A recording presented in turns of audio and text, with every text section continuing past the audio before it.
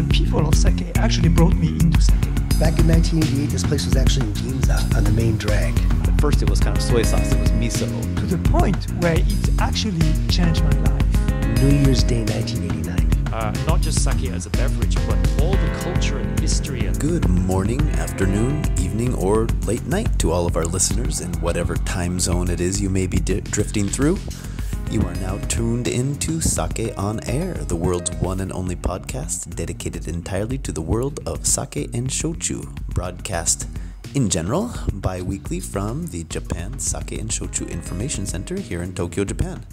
I'm Justin Potts, one of your regular sake navigators for the show, and I'm very excited to be able to share this week's episode. In recent weeks, we've had the opportunity to sit down with some really exciting guests for special events and interviews, and this week is no different.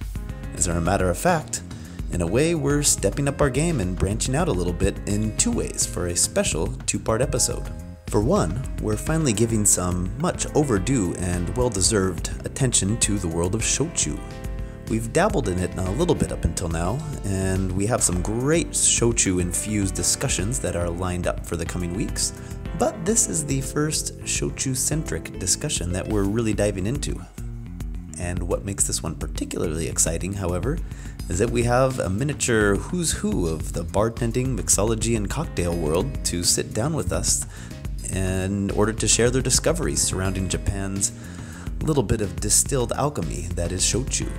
We're joined this week by, first, Mr. Thomas Waugh, bartender and director of bar operations at Major Food Group in New York. We also welcome Mr. Mike Enright, owner and bartender at Sydney's famous gin bar, The Barbershop. We also have in the studio Mr. Ryan Chetniwardena.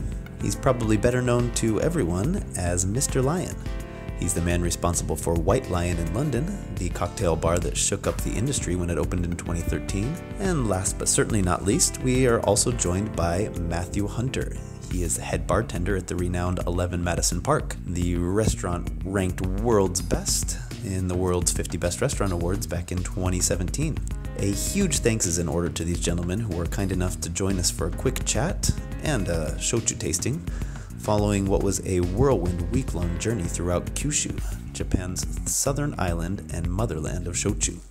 And finally, to top things off this week, we also get into sake.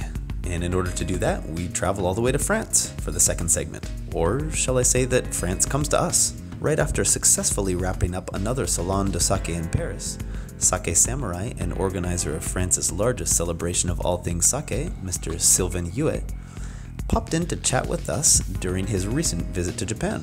We catch up with Sylvain on what he's been up to, the evolution of Salon du Sake, and what he's excited about with regards to sake in Paris. So basically, we've got a very packed episode this week. It's at this point where I stop talking and we get on with things. So with that, on to this week's episode of Sake on Air. Before we get started, real quick, why don't you guys both say your names and what it is you're associated with? My name is Thomas Waugh. I currently live in New York City, and I work for Major Food Group, which is a large restaurant group in New York City. We have 12 restaurants, and I am the director of bar operations. So I curate the menus for cocktails and beer, not so much wine, but spirits and beer and cocktails is sort of my specialty. My name is Matthew Hunter. I am the head bartender at 11 Madison Park restaurant, so I just focus behind the bar there. I've worked for the company for close to 5 years now, and that's pretty much it. So I just kind of oversee the bar and my team and just help with, the beverage, the cocktail menu. Focus on that. Yeah. Excellent. How was your trip? Incredible. Yeah. Yeah? Yeah. You said it was your first time to Japan. Anything particularly leave an impression, or? I think it's very nice for us to kind of see the aspect of just something so specialized as the shochu production. See the source of the material and taste it. So you see it, you taste it. It's really great. Yeah. For me, it was really, really special because I've opened to Japanese izakaya-style restaurants in New York, and I've always sort of been flying by the seat of my pants. I've done my own research and whatnot, but maybe I didn't know exactly what I was talking about when it comes to Shochu. So to be here and to finally like learn some really like hardcore, like real first-hand experience material was just amazing. Meets the people as well. And meet the people. Yeah, the people are so passionate about the culture of like, for us to go and drink Shochu like in a social setting is something very like I've never done it before. So to taste first just the balance of why it's so great with food, and then the social culture of like why you've got a lower ABV product that you can drink like while you're eating food. It's meant to be consumed with food. And so it's just nice to see that. We're very much Western culture, so of course we sell spirits and drink wine and drink beer, but for us to see just how versatile the spirit is across the board, it's really been eye-opening for us, and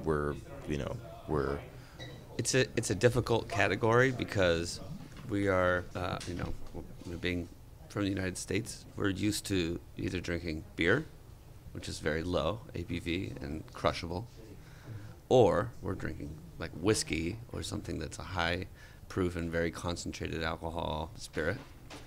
And so Shochu is like sits in the middle. So I think it's hard for a lot of people to really wrap their heads around what it should taste like. You know what I mean? Yep.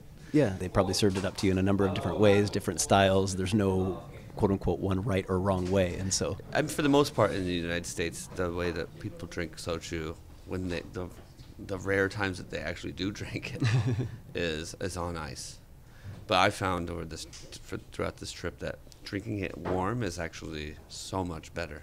You really get the flavor it reaches the flavor zone that you would get from drinking, like say, like a whiskey or something. So how's Shochu, or, well, I don't know how much you guys got into awamori at all. You might have a few tastings. Are those things that are in your tool set at all back home, or?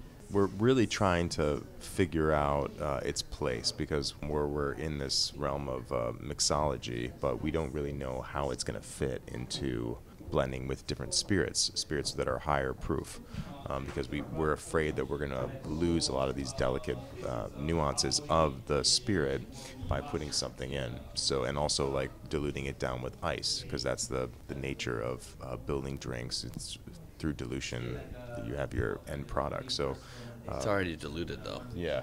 That's why I think it's hard to understand. Yeah. Because there's two things about Shochu that's hard to understand for Westerners. That there's no sugar in it. We're used to having a mouthfeel or a body in a spirit or beer or sake. It has sugar, and we're used to tasting sugar and understanding, like our palates understand what sugar tastes like. So there's not that, and then it's already diluted. So you take away sugar and then you add water to it. Now it's really hard to understand. Our brains, it's hard to understand what this is supposed to taste like, because we're not used to tasting diluted, no sugar spirit. Was there something in particular that kind of created a spark for you, or a keyword, or something that you kind of latched onto that you're excited to take home with you? I mean, we love the characteristics of umami, like these kind of like rich, kind of like toasted, roasted notes of barley, and the difference between the distillation with black and white koji is very like, we like these really kind of like nutty, fatty aromas and flavors, because it's savory. Yeah. That's what the two of us and basically the team, we're really kind of that's what inspires us, or what we gravitate towards, is like these kind of like richer flavors. So that's it was, which is why it works so well with food, and everyone's like really pushing the envelope on it being. I'll give you an example. Earlier today we were having lunch and we were just playing a game. What if we had our own distillery, our own Shochu distillery, and what would we do, and how would we approach the market? And we were like, well, who are we going to compete with? Yeah. Are we competing with Japanese whiskey? No. Are we competing with the wine industry? No. we're competing with beer because it's something that is so easy to drink casually while you're having a meal, and it's also something that tastes so good with food. You know, So you're coming back with ideas to put on your menu already. Yeah, we kind of like we discussed, you know, what we thought, and we're really trying to more focus on expressing the spirit in its 100%, like as it's meant to be enjoyed, instead of like diluting it in the least bit. So I mean, Thomas brought up an important point. It was kind of like the style of service where it's like a Shochu service where you have hot water, you have cold water, you have ice. It's a spirit by itself. It doesn't, I feel like we don't want to kind of dilute it to a certain extent so that you kind of lose the nuances. There's like so many variables that go into making soju, and it's so specific. And even adding a couple drops of water completely changes it. So I was just thinking to myself, trying to mix with it we're gonna lose it. It's gonna be really hard. Yeah. So I don't think it's I don't want to say anything to take away, but I think mixing with it is going to be really difficult because it's already been diluted. It's already been crafted to be something really specific. I really think the best way for us to serve it is we have to figure out a way to make it special without messing with it too much. Preserve the inherent nature of what's in there. So like maybe it's like a tableside service or something, where you can bring over some snacks that would like say like sweet potato chips. I'm just throwing ideas out there. Absolutely. But some things that would really help you understand the flavor of it and support that flavor instead of say like throwing it into like a lemonade or a whiskey sour sort of cocktail. Yeah, we want to keep it real. Yeah. Make it more accessible to the palate. If you're introducing something that's like new to the public who doesn't really understand the style, or doesn't really like, if I'm going out to eat a Japanese cuisine and there's and it's not just like sushi, if there's a specific style that I'm going out for, like how is that appropriate for what pairs nicely with what I'm eating? That's the whole point of this, is like we talk about how Shochu is totally meant and crafted to be consumed with your meal. So it's like the focus is intently there to be consumed. It just tastes with better food. with food too. Yeah. So will you try to pair it with the food you cook at home? We talked about this yesterday. We did a tasting where we kind of like thought about a line of different Shochu and how we would pair it with different foods. But I mean, these umami flavors are very like, especially what we found with barley and even sweet potato, is like we can pair it with a bunch of different foods because it lends itself due to the Kind of fatty depends or on nutty. what you eat at home. Yeah. I mean, I make macaroni and cheese at home. Yeah, absolutely. That's a really good hint into. I imagine you guys are actually doing that behind the bar as well too. Is what is this person going to like? A good window into what they might like is what does their diet like? What are they eating on a regular basis? I mean, this is like really advanced talk. Right now, all we want to do is get people to start drinking it. I think it's difficult for Americans because it's lower ABV, so it's already not like, it's not a party drink. It's a more sophisticated drink. It's socializing. And when you like, for us, I'm not saying that I'm not a partier. I fucking love to party, but it's not the party drink. It's like a little bit more sophisticated. You're gonna sit and think about it. It's like it's a quiet drink. But I think that for this particular thing, it is a good socializing thing, and I think that like for people that are having dinner parties, it would be a nice kind of social introduction to something that Western culture like has dinner parties, and people come over and they bring food, and your hosts pour wine for your friends, and they drink wine, or they drink cocktails or whatever. This is like definitely very easy. It could easily be introduced in that kind of setting. But again, it's a we don't have any sort of knowledge about this. We don't know how it relates to, something that's completely foreign to us, and then inserting it in what our Western day-to-day is like, for people like, Shochu, what's that? So it's going to be tricky. Yeah, that's very tricky. We're just it's ingrained in us to just be like, drink a whiskey and yeah. a beer. It's one or the other. There's not a lot of middle ground there. Yeah.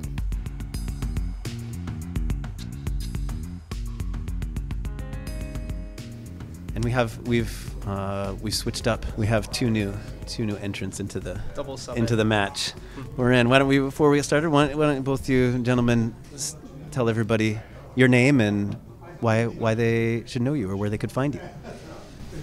So my name's Mikey Enright. I'm based in Sydney in Australia.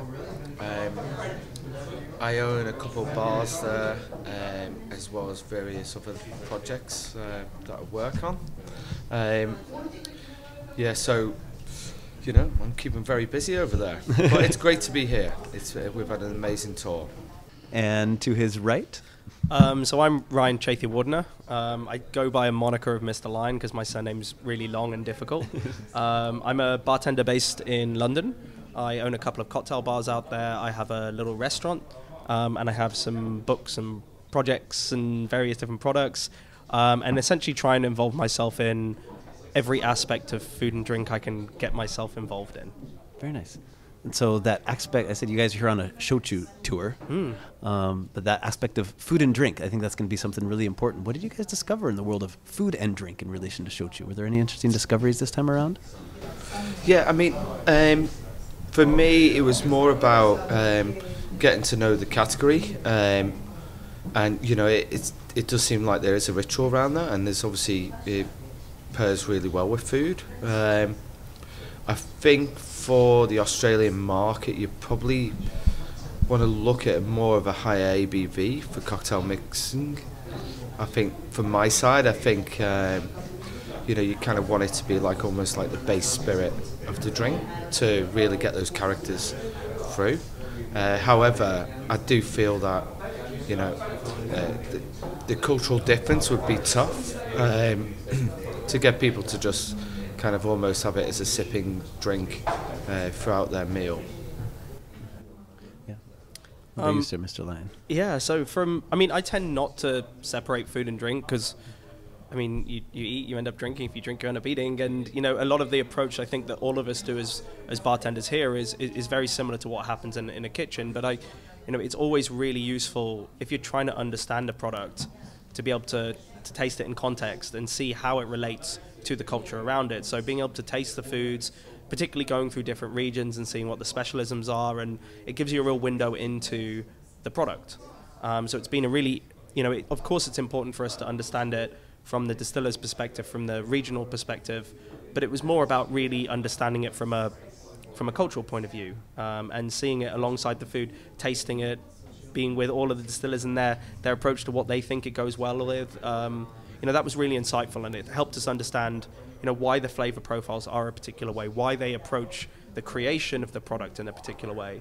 And I think that's given us, a huge amount more information than we could do kind of just sitting alone in our bars and tasting it. Of course, we can analyze it from a flavor point of view and understand how particularly we might mix it, but it's so much richer to be able to come here, see it, experience it, and talk to the people behind it, and then taste the food alongside it as well. Have you had experience Shochu before? I tasted Shochu, but again, only in an isolated way. So it was usually in a meal, but you were tasting one particular brand or product of Shochu. So then being able to taste them in series. So not only were we able to go to somewhere like Iki Island, very specific, and taste a regional style, but also to kind of taste across the different kind of bases of them, and also the different distillers' approach to them, the different strengths, the different foods that they went alongside. So it was very different. It was a huge enlightenment to be able to taste the spectrum of them and to taste them across the different regions. Yeah, same for me really. It's kind of I did a cocktail program for a pan Southeast Asian bar back in 2003 in Australia, and the cocktail menu comprised of sake and Shochu, but we had no idea what we were doing, especially after this trip. But we played with the flavors, and that was the concept that we had and stuff, and it worked. So this trip has been really insightful, like what Ryan said, in terms of like you're getting so much more information about the category, but also each distillery and each brand and what they're doing and how they're different as well. It was really enlightening, and it's kind of made me quite excited about the category that I didn't really know very much about.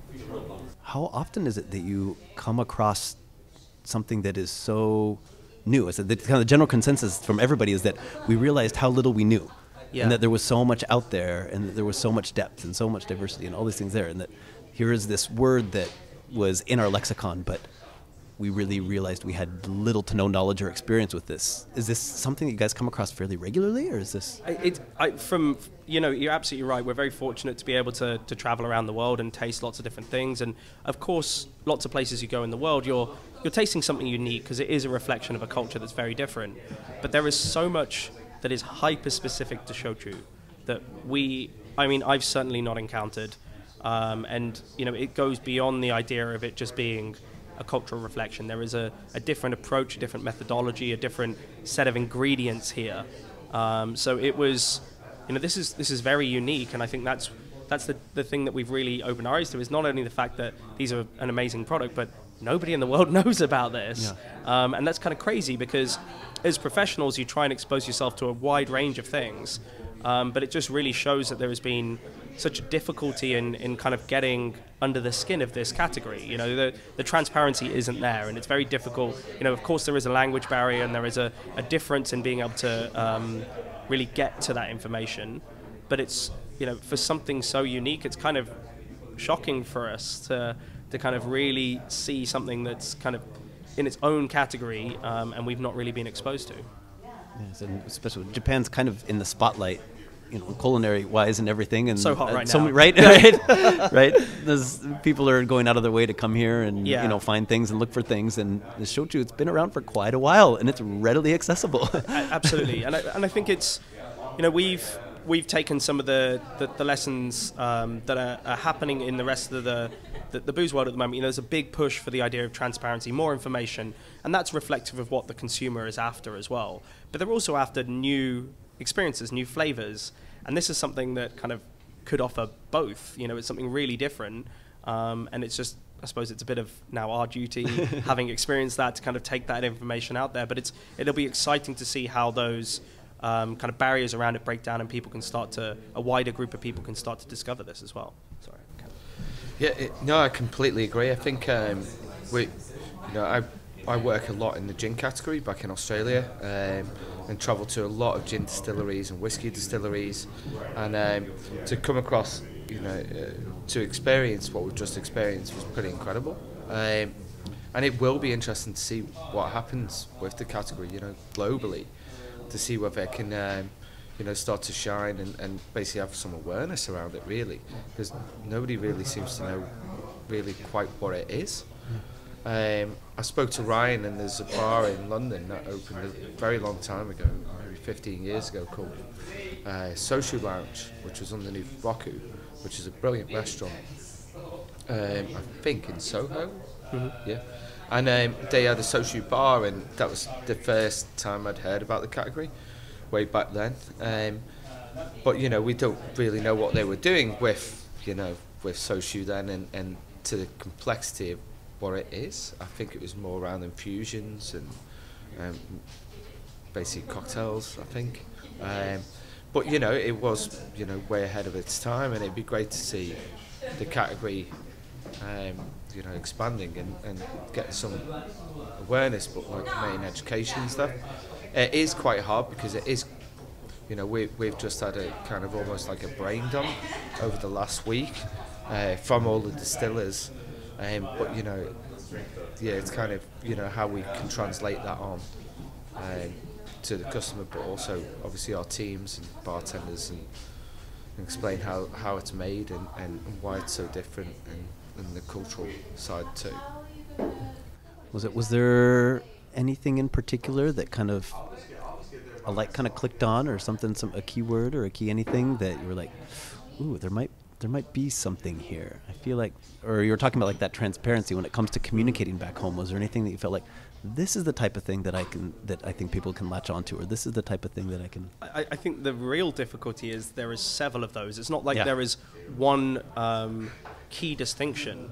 There is lots. You know, of course, there is the pre-sacrification with koji. That's very unique. But I think it goes beyond that. You know, that's actually an easy way in, I think, because, you know, what you were saying before about, particularly from a culinary perspective, there's a lot of focus on the Japanese techniques with around food and the use of koji. So that will help. It's an anchor. It's something that people can go, okay, I've heard that word and I understand a bit about that. But then it's just peeling off layers of the onion of it. So there's so much more to kind of delve into. And then there's such a wide spread of different styles that it unfortunately isn't as simple as just being going, oh, this is the bit of information, this is the nugget that will help get it past the line. I think it's, you know, it needs to be a much more kind of, you know, concerted, like kind of rounder effort to try and be able to kind of bring that to the public. What about food pairing in your world in London? As I said before, we try and do a bit of stuff where we blur the boundaries a bit. So, you know, I think we always try and do it where it's not necessarily trying to sync the two up, because I think that can be quite difficult. And what we try and do is co-create the dish and the drink and the experience and how that sits at a particular time in the meal. But I think there are so many unique textures, flavors, and particularly the ABV is helpful in a kind of food setting. But there are so many opportunities for us, you know, that's, you know, we have a very small space that allows us to have that experience for people. But I think there is a huge amount that could be done, because it offers this, you know, there is this savory aspect to the profile of it that I think will give a lot of opportunity. But I think being able to create a few simple serves around particular styles that will help people think about when they can enjoy it, because I think it works great with the cuisine here, but you want to show that it can work across a variety of different cuisines. And I think being able to anchor it at a particular point in the meal, so this works with savory, like, you know, grilled style dishes or something like that, something a little bit easier and a bit more universal, along with, and then you serve it either over ice or with this tea or something like that, something that's very simple, will help people be able to then contextualize it so they can then start to add in their own kind of modifications to suit their palates and stuff. Yeah, I mean, in Sydney, in Australia in general, it does have a huge Asian population, so the cuisines, you know, pan across, you know, all across Asia. So I think, you know, you've got to try and take it from traditional Japanese to like more contemporary Japanese sort of style in terms of the cuisine. I think that to me would work. And I just think, you know, it will be quite tough to get people to go to Shochu as opposed to drinking sake with their food. So a lot of education would have to be done around that. And there's a lot of work, I think, to be done.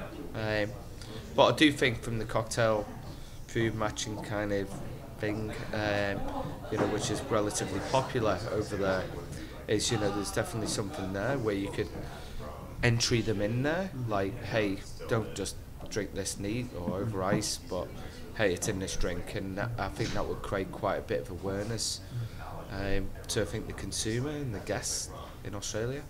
Yeah, I think that would be the angle that I would take personally, to sort of like get it out there about the category and what it is.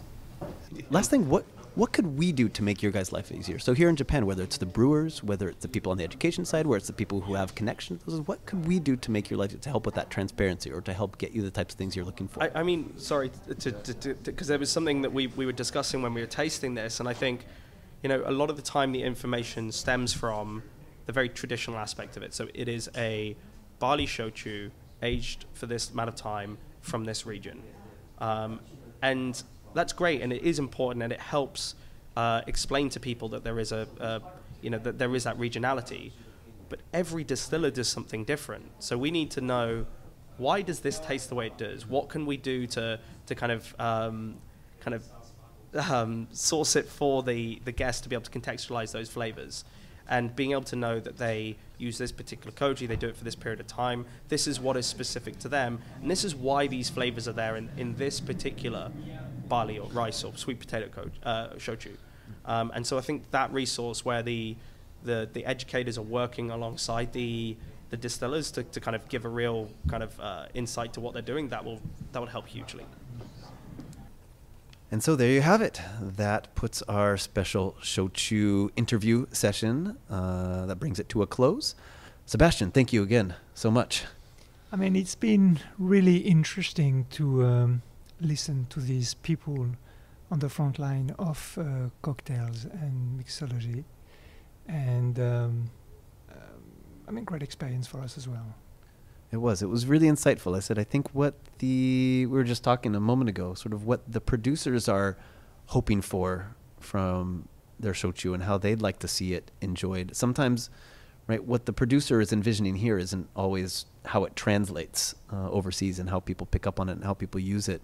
And in an interesting and exciting way, I feel like maybe what the producers anticipated, right, bringing over mixologists, they're looking at, obviously, how do we factor these things into these different cocktails and whatnot. But maybe that isn't the end game or the solution that we're going for. There was a major focus on food. A lot of the things that the producers and a lot of the local people tout as being the really amazing parts of shochu and what really makes it special. What was really neat to hear was that that's what a lot of the people got out of the experience. That's what they really discovered and what they really want to bring back and find a way to introduce. Yeah, and they want to introduce shochu as it is, and not as a component in something else. Right, without having to doctor it up too much into, without stripping away all of the nuance and everything that makes it special and exciting. So it will be exciting to see what all of these talented gentlemen come up with. Next up, we have Mr. Sylvain Huet, sake samurai and organizer of Salon de Sake in Paris. He's joining us for just a brief chat during his recent visit to Japan. Enjoy. Sylvain, welcome to the show. Hello, Justin. Thank you. I'm so glad to be here. I said we're really happy to have you. I said we're having a lot of fun here, and so we're really excited to have you here. You've been having a lot of fun lately. Maybe too much fun. No, there's not such thing as too much fun and too much sake talks and sake events or things. So on the body, sometimes it can be a little hard, especially the traveling part. But yeah, for the past 5 years, actually, I've been organizing what is probably today the largest sake event outside of Japan. It's called Salon du Sake. Yeah. It's a sake fair that is open to general public and professionals. And this year, we had almost 5,000 visitors over 3 days of fair. We had almost 500 different types of sake for the visitors to taste. We had 65 or 66% of professional visitors, lots of new visitors from 42 different countries, and we're doing, of course, we have all the exhibitors. 7 prefectures participated by themselves with the Shuzoku Miyai, and we had 74 exhibitors. So yeah, it's every year it's growing. It's getting even more international. It is the European fair for sake and Japanese products. Main is of course about Japanese sake, but we also have some beer or some Japan wine and some Japan whiskey is very trendy also abroad. Absolutely. So very good. I said I want to hear a lot more about Salon de Sake. Before we jump into that, for our listeners, so Sylvain Huet is, as you probably gathered, the producer, organizer, and master of ceremonies for everything Salon de Sake, as well as just about the entire world of sake in and around France these days. If the word sake and the word France come up together, generally your name is attached in some way, shape, or form. So how should our listeners know you? What is keeping you busy these days? Well, first of all, I'm such a big fan of sake. I discovered sake the first time, Japanese sake the first time I came to Japan about 20 years ago. Fell in love with the beverage, and it started just as a shumi, as a leisure. I wanted to learn more. I wanted to have my friend learn more. Actually, at that time, I was a practitioner of Aikido, which is a Japanese martial art that coming to Japan, and most of my Aikido friends, and I was a professional dancer at that time as well. Most of my friends, they were They knew wine very well. I didn't come from a sommelier wine background, but they teach me about wine, and I wanted to teach them about sake. So far it started as just learning by myself and having my friends sharing it. And from a group of friends to their friends to their friends of their friends, it became all over France and now all over Europe for the past 10 to 15 years that I've been doing that professionally. A lot of people probably associate you with, as you're mentioning, Salon de Sake. So this is an event that has been going now for 5-6 years? Actually, yes. We started that in 2013 in Paris for the first time. And then the following year, we took a year off to find a new location. And since 2014, we've been doing that every year. Now it's always like beginning of October. September is very full with wine and other beverage events in France. And of course, October, most brewers are starting to brew. Yeah. So we're trying to have it the very beginning of the month. And it's been growing. From the first time, I wanted that event to be a European scale event, because I knew that even though the French market recently has increased a lot and quite fast, but I know that the French market or any European market is quite small, and it takes a lot from the brewers to come from Japan to France or Europe for the first time. So from the first event, it was a European scale event. But now it's getting even more international. This year we had, as I mentioned, I think visitors from 42 different countries. That's excellent that your original intent was to make something that was of European scale, that wasn't just specifically necessarily for the French market, but having that on an international scale. What have you been sort of keeping in mind each year as you adapt it and change it, as the market grows and as things change? Yeah, well, there were like two main goals for me for Salon du Sake, and that was from the beginning and still is. First, maybe not everybody knows that, but in France, but all over Europe, it's the same. The word sake is associated with baijiu, with a spirit offered at the end of the meal. Even in most cheap sushi places, which are usually not Japanese owned, but maybe owned by Chinese or Korean people, which they offer at the end of the meal something that they call sake. Please have sake, to thank their customers. So they don't charge for that, but usually it's not Japanese sake. So one of the most difficult thing to have people try sake in France, but it's not only in France, it's all over Europe, is to have them understand that it is not the drink that they think. Most people say, oh, I've had sake, it's too strong, thank you, no really, I don't want it. But once they start drinking real Japanese sake, they enter a new world. So basically changing this image of the word sake and having people understand that Japanese sake or Nihonshu is the real thing that they have to discover has been one of the main goals of Salon du Sake. Putting together such a great large event that even the press, the journalists, not only the drink specialist journalists, but also the general media, since the first event up until now, they've been talking more and more about sake. The other idea, the goal, is to open the market for the brewers. I don't import sake myself, which over the years has allowed me to have good relationship with all the major actors, all the major importers, and since I don't compete with them, it's easy for me to have them participate in Salon du Sake. It's important to have that neutral figure in there every Yes, now I'm trying so far that because I love sake from all over Japan, and part of Salon du Sake is introducing, of course, the sake that you can already find in France or in Europe, but also many new sake that want to reach Europe, and for that we've been doing many different things. First, the increase of professional visitors is very important, and recently we've had that many the wine shop dealers in France are very important. French people buy wine at the wine fair or the department stores. First, they go visit their local wine shop dealers for advices, for tasting, and I'm pretty sure that once the wine shop dealers in France get a grab on sake and can start promoting sake, the market will evolve even more quickly than it is. But also we had lots of buyers from restaurants, from department stores, from all kind of business that deal with sake, and this is very important. But the one thing that we have been evolving the most is Salon du Sake is a tasting event. So we have this year we had 75 from just one table, one brewer introducing his own sake. sake to large Hyogo prefecture, what the guests offer, for example, dishes very much larger, or Saga prefecture or Mie prefecture came with a lot of brewers to introduce their sake. But also we do lots of events like lectures, can be about the general culture, can be about specific topics like what is Kimoto or what is Yamaha sake. This year we focus on Kanzake, hot sake, because French people, they don't know much about hot sake.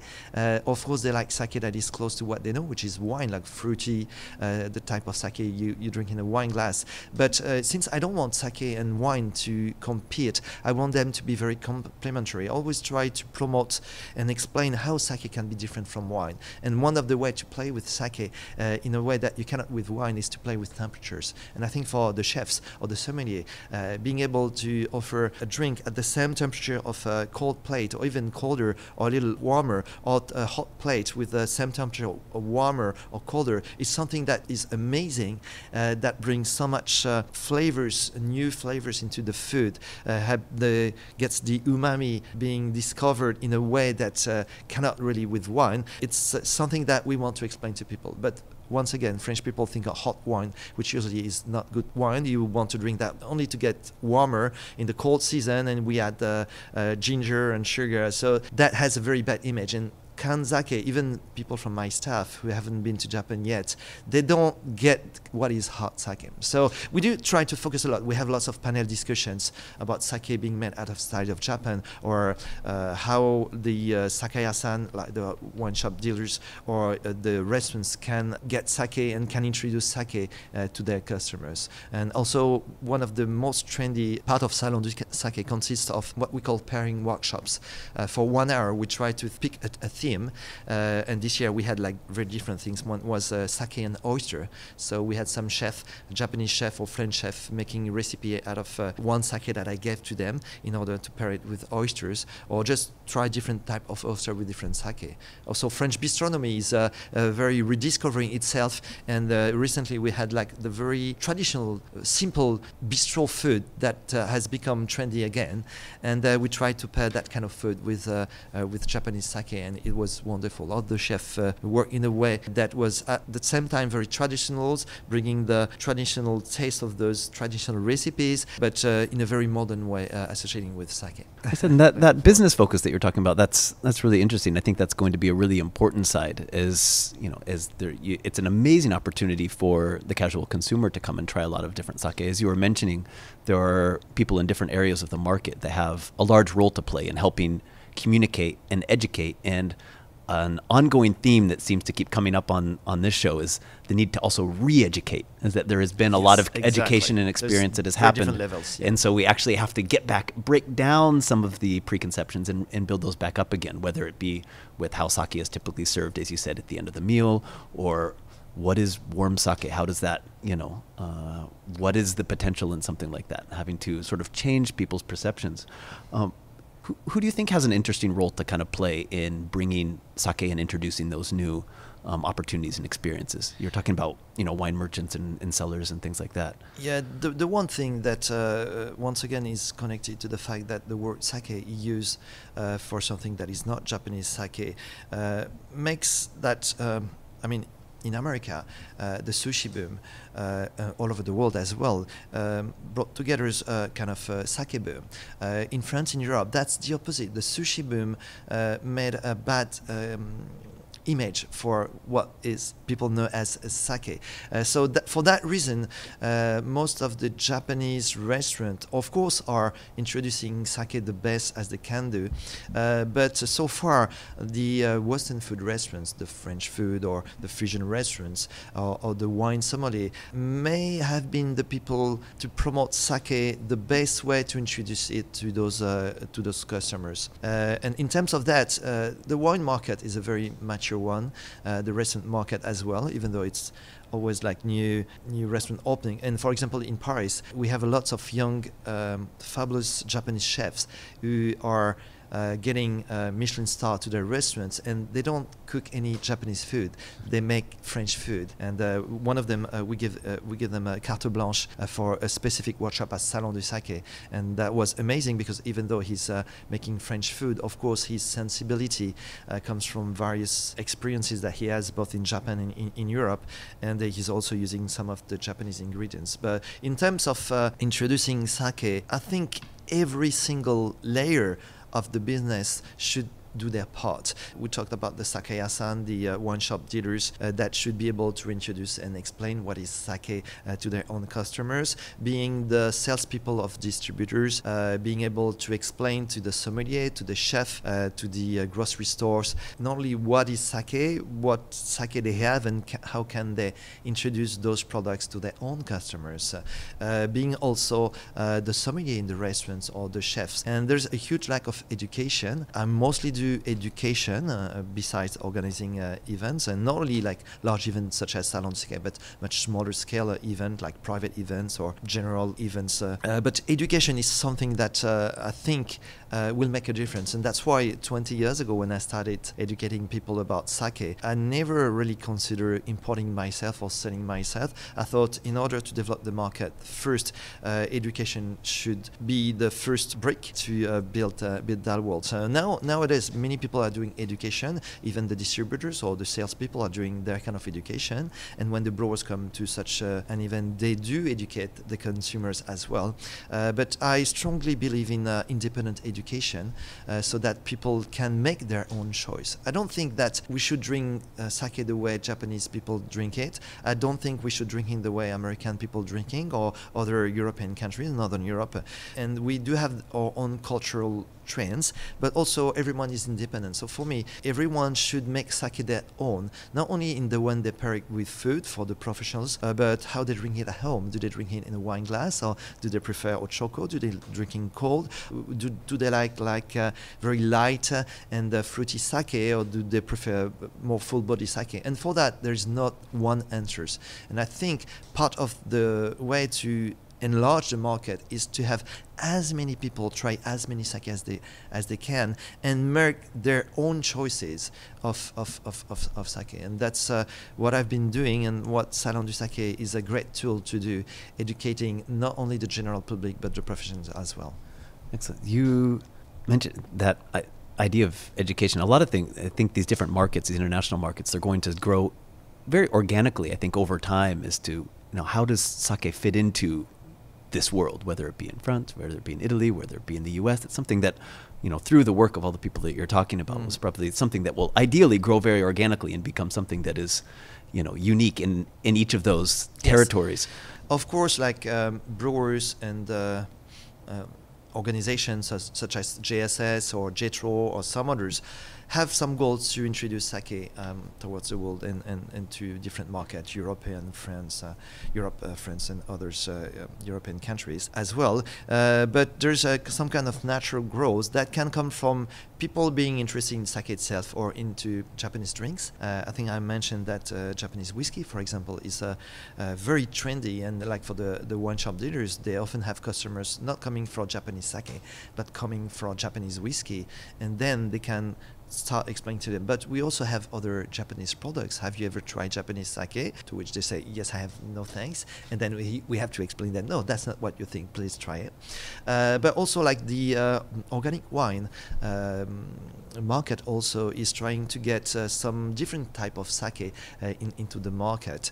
Also the Japanese restaurants are trying to get more and more sake, but as I mentioned, either the very expensive, trendy 2 or 3 Michelin star restaurants, the palace hotels also have sake at the bars or on the menu. But as I mentioned before, even the simpler bistro type are starting to have sake pairing. So through many different ways. And I think at Salon du Sake, if we look at the visitors that we have, we find all those kind of people. Some have been traveling to Japan and they want to get back in touch with what they discovered during their trip. So they want to meet the people and taste Japanese sake. Some others are more, they don't really care about Japanese sake itself. They're more interested into the new trends. For like many journalists coming to Salon du Sake, so far they may or may have not experienced what is real Japanese sake, but they just want to try new tests, new trends, and then talk about those. So there are many different levels, many different ways, and as I mentioned, for the general public, they should make sake their own. I think all different aspects of the market should make sake their own. Of course, some ways are better than some others. I think that when people try to explain that if they like one, they will like sake, it's true. But very often, to counterfact the bad image of the bad use of the word sake for spirits, they say sake is like wine. You like wine and you like sake. But sometimes it builds sake to getting into some competition with wine, which I think it's not the best way, because French people, they love their wines, and they drink mostly French wine. So if we put sake in competition with wine, we know who will win. It's kind of always going to be a footnote on the bottom of the exactly. So I often explain people, if people are looking into sake only what they like into wines, basically they want to drink wine. So they will find the kind of sake that is very close to wine, fruity. They might like acidity, or they might think sake is a little too sweet for them, but they will find those kinds. But sake is not only that. We have sake that has almost no aromas, that is very good, the type that you can drink room temperature or hot. Some sake is more full body, and so having people understanding that sake can be close to wine but also can be very different is also a very important part of getting into all the layers of the consumers and the professional markets. So that's a really big challenge, and I think a really important one, and that the idea of the wine world has lots and lots of amazing people and amazing organizations doing lots of work and can lend so much support and advice, and there's so many opportunities to grow sake through wine. But as you say, at the end of the day, sake or Nihonshu has to stand on its own as its own entity in order for it to really, really grow. Do you think we're getting there? Because I think that's something that's been a challenge for a while, and that at first you just have to get people to try it, right? You need to first get that headway, but at some point the table needs to turn, and we have to go from, look, it's something you don't know, just give it a try, to actually it is something that has this huge, that is just full of depth and possibility, and is something really special that can truly stand on its own. And do you feel like, are we getting there? Where is France? It's there already. The thing is, how many people? Yeah. That's because many people, like I'm not the only one, comes to Japan, they discover Japanese sake and they have their own experience. I don't pretend to know it all, or that my choice of sake are better than some others. Like I've been involved in some sake contests for the first time, which was very interesting. But putting grades on sake and saying this is the best one, or it's very odd to me, because one sake that is good for me might not be your favorite, and you might find this one much better, or depending on the type of food you're pairing. But in terms of having people discovering sake by itself, it's there and not there. As I mentioned, the first step we have to find, and I've been doing that with more than 15 years. Every time I start a seminar or lecture, I have to explain not what is sake, but what sake is not. I have to start explaining that it's not a spirit. It's not a digestive that you eat at the end of the meal. It's not 40 or 50 degrees alcohol. It's not a distilled spirit, distilled drink. So in order to get that, I understand that people are trying to explain that it's very close to wine. But then again, the wine people, the semi people, their amazing knowledge of wine helps a lot with introducing sake. But sometimes it's not enough because they only interpret sake through their knowledge of wine. And I don't come from a wine background. I have never studied wine, and I'm lucky enough to study with the best sommelier. They introduce the great wines to me and introduce the sake to them. But there are many other ways. So if we look at 5 years before now, or 10 years, the market has changed a lot. As I mentioned, the wine shop dealers that were waiting for, the month I will have like 10 customers asking me for Japanese sake, I will consider bringing it into my shop. Now, most of them, they're either considering studying or thinking, should I try having sake, those kind of things. And in the past, they may have tried, but because of the market was not there yet, it may have been difficult, so they decide not to move on with it. But things are changing because people are demanding to try new products. They are demanding to try Japanese sake when they know what it is. And some people also are trying to discover sake that is very different from wine that they drink on every day. Some others, they just want to find the same pleasure with sake that with wine, and it's perfectly fine. Most of sake being sold, being trendy outside of Japan, even in Japan for the past 40 years, or like ginjo type of sake that is very fruity and very approachable, very easy to get with. And so, as I said, again, there's not one way, very different type of customers, very different networks to do sales, to do distribution. And that's why at Salon Sake, or through education courses or through other events, we're trying first to get people to try it by itself. And then some people want geeky explanation. They want to know how it is made, and they want to know all about the Tokuteimei Shochu or the Ginjo diner. Some other people, they may just want, who's making that? How long have they been making it? Oh, really? They're in the campaign, and it's, oh, that's the first women making sake in that region. Those kind of stories touch people sometimes even more than the technical explanation. So it's a world made of many different type of people, many different type of restaurant or distributors, and we should find different sakes and different ways to explain sake for all of them. Right, it's the market is very multi-layered and diverse, and as is sake, and which I think makes it very interesting. Which is what makes it fun. And right? I don't want sake to be just a new trend, and then they will switch to the new drinks after that. So rather going too quickly, strongly, step by step, moving on to the next one is what is happening, and I'm very happy about it. I think that's what makes wine, that makes craft beer and whiskey and these other things really interesting and exciting as well, is the fact that you can grasp enough to know that you can't know everything. And that's kind of what makes it fun and appealing, I feel like, is that you taste and you try and you experience enough to realize, I'm never going to know all about this. And that kind of propels people to want to learn more. And I think people are starting to realize that sake has all of those elements and maybe more in some ways. And so again, they come from a point of view where for them there's only one sake, like the one that usually they're drinking. There's a picture of a nude person in the choco. That's what they think. So starting from there and thinking it's not spirit, it's not a distilled drink.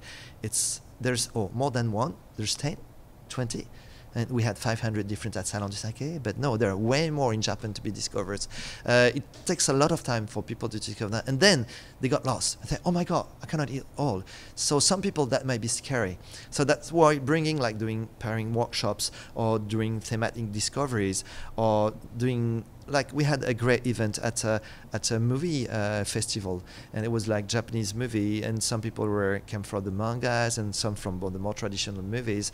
Those people, they might not get interested into sake at the first place, but drinking a little bit by little and discovering makes them not an intellectual drink, but a pleasurable drink, something that they drink only because they enjoy it, and when they want to start learning about it, they might find many different ways to do it. Lastly, I said we sort of touched on the idea of education, and you talked about all the different professional workshops and things you did with Salon de Sake this year. Was there any particular educational event or experience or something that you felt really stood out that either resonated with the professionals that you were working with, or with those that were, or the casual consumers that were there experiencing it? Was there anything that really was like, wow, this is really eye-opening? And then just right now, while you were in Japan, was there anything that really stood out to you that was really exciting, or is there anything back in France that has you really excited at the moment? Well, one of the themes for pairings was oyster and sake.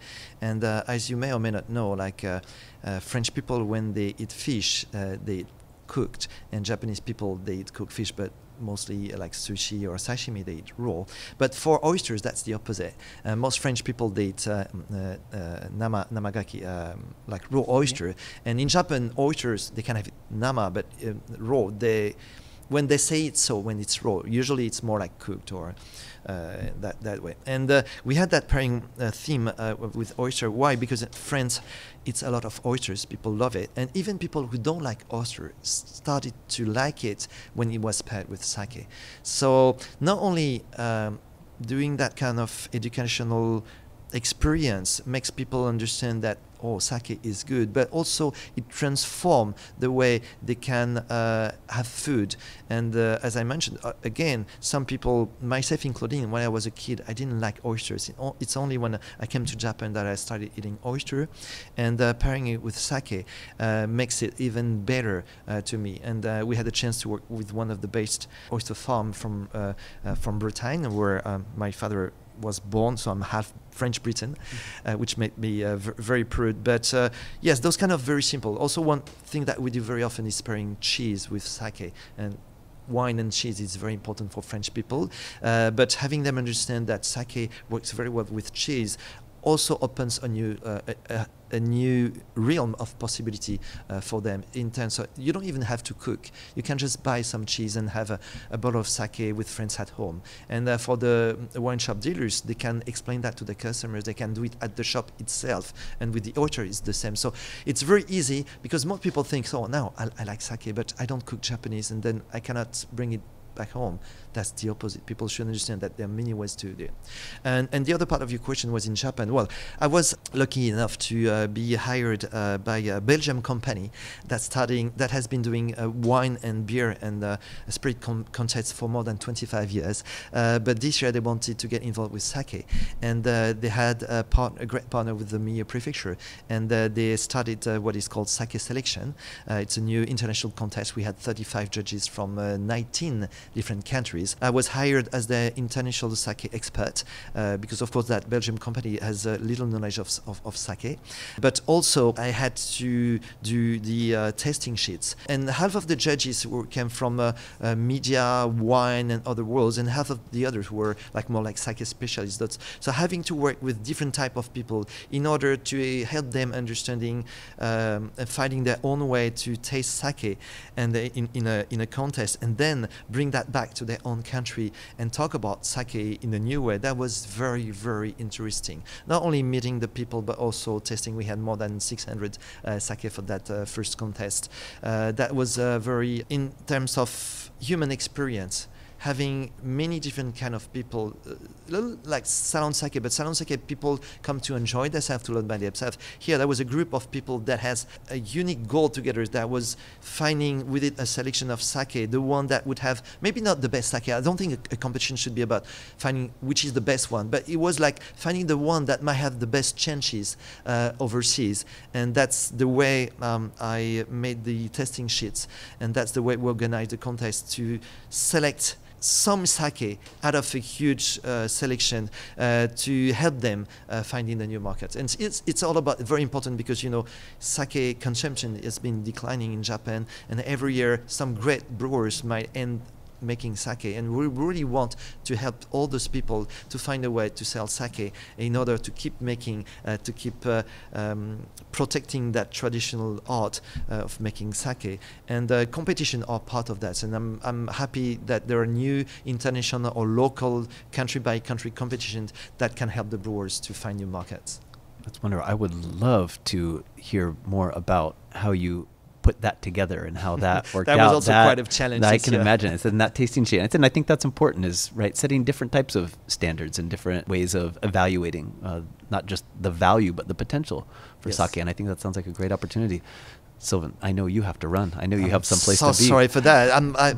We can probably meet some other time, and I'll be very happy to be here. You're most welcome to come to Salon de Sake next year and to do a live show or something. I would love it. And for people listening to that show, if I may announce that Salon de Sake already, we decided the dates. Next year is going to be October 5, 6, and 7th. It's Saturday, Sunday, and Monday event, and you're most welcome. You can find out Salon du Sake, Salon salon minus sake. You just Google it, salon sake, and There's only one.